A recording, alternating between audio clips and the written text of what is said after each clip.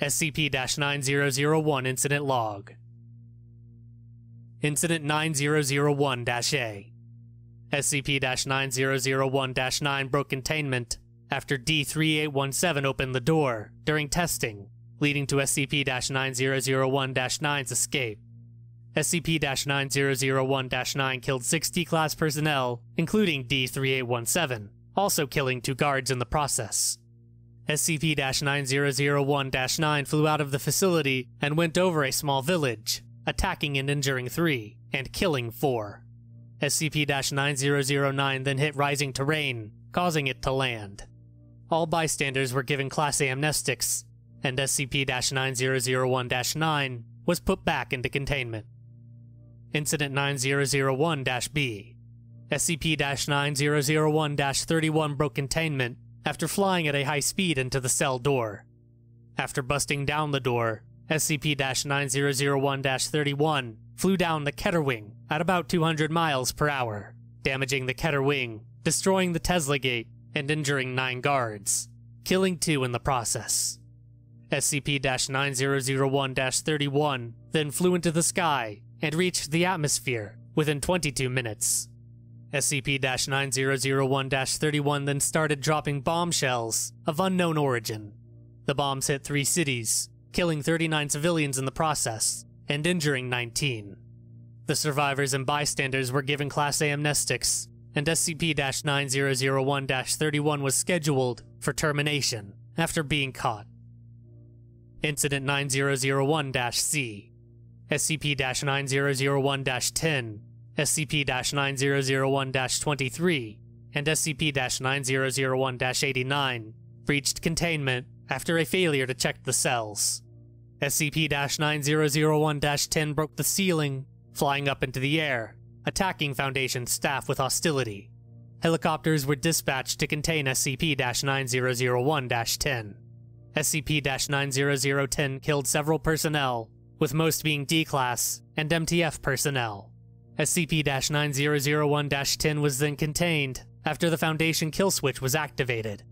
SCP-9001-89 broke out of its cell after constantly ramming into an exposed part of the cell, eventually creating a hole its size. SCP-9001-89 then took flight, being chased down by personnel. The pursuit lasted 5 hours, and SCP-9001-89 traveled 18 miles, until being caught after being hit by the temporary EMP wave by the Foundation kill switch. SCP-9001-23 hit an exposed part of the cell door, breaking it. SCP-9001-23 then flew up into the air and attacked a plane full of civilians. Unlike the other SCP-9001 specimens, the kill switch EMP was unable to reach SCP-9001-23 because SCP-9001-23 was too far away. SCP-9001-23 violently attacked the civilian plane, causing it to crash, killing everyone inside. MTF personnel were given permission to terminate SCP-9001-23. SCP-9001-23 was chased into a populated city. SCP-9001-23 then started crashing into major buildings and dropping bombs on civilians. One of the bombs gave birth to several SCP-9001 specimens. Several uncontained SCP-9001 specimens flew into the city and started attacking the city, killing blank people in the process. All bystanders were killed, and the city was destroyed. SCP-9001-23 and the uncontained SCP-9001 specimens moved on to another city, and an evacuation protocol was given to other nearby cities. The SCP-9001 specimens started preying upon people and livestock, hijacking fuel in the process. Morgan Blank, the leader of the hunting operation, was grabbed by an uncontained SCP-9001 specimen and was killed and consumed by it.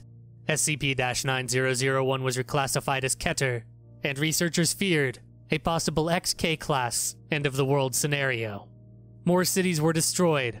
Approximately blank were destroyed within a time span of 3 days.